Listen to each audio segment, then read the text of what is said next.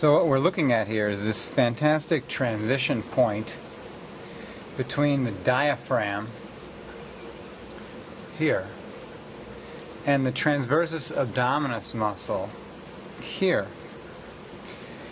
And this gap here represents the costal margin, where the various ribs come in to their cartilaginous insertion, as it were, along the margin of the rib cage.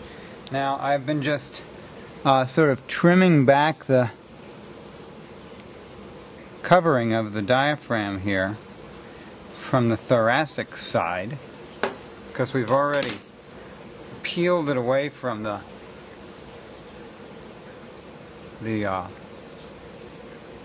peritoneum here, and it still has its own, you know, every muscle has its epimesial covering here. So we have our peritoneum and the diaphragm in the back, and then here we've fluffed up the pleura on this side, and in fact, I guess at times that is what I'm reflecting here, is the pleura, which is not really, well, there we go. Once again, something I thought couldn't be peeled up too easily is peeling up. So what I'm peeling up here is diaphragmatic pleura.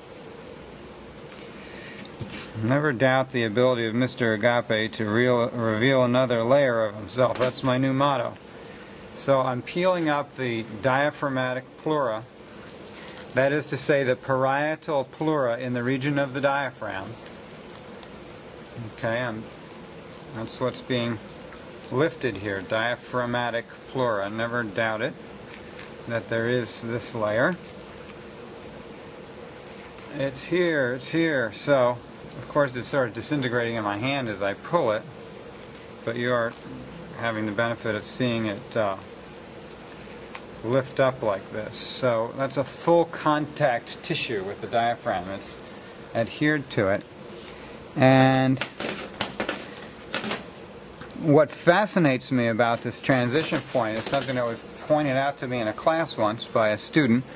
Never also underestimate the intelligence of your student. If you're a teacher, I beg you, if you're a teacher, listen to your students, because students are smart. They're often smarter than you. They often already know what they've come to the class for at some level of their person, or overtly they may have received a degree in it or something, and they're just humoring you, sometimes listening to you talk, when in fact you could be learning from them.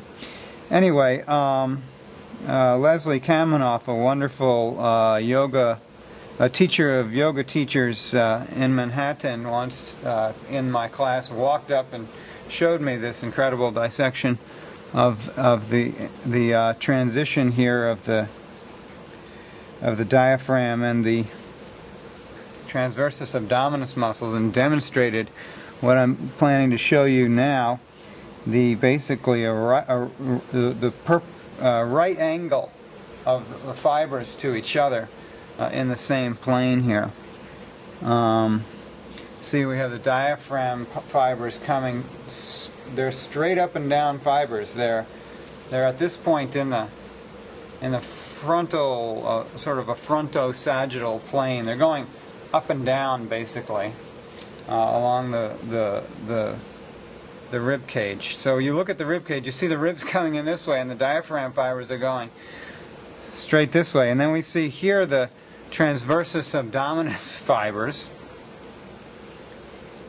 which are absolutely going across the body in this direction, without a doubt. So we have the fibers of the diaphragm up and down here, and the fibers of the transversus abdominis muscle here. And so they are opposing each other in that sense. The fibers of one, I guess in a forced breath they might do something else, but in normal breathing,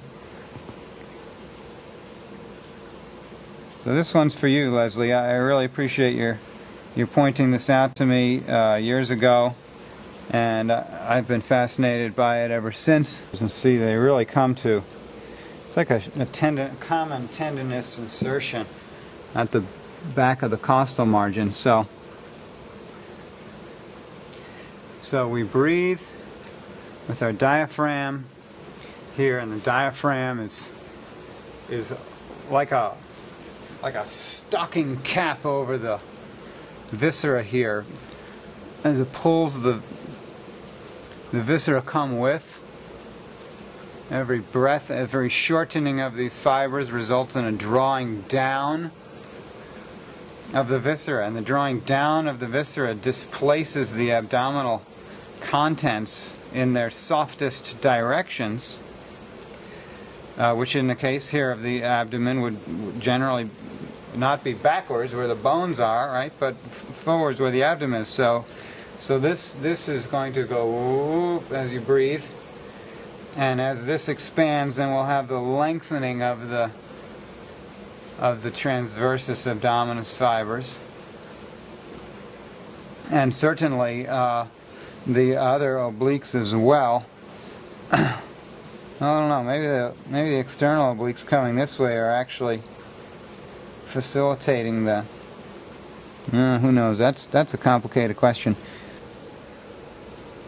You have to talk to people at the, like I said, talk to people who are really into it over at the Breathing Project there in Manhattan. They'll tell you all about it.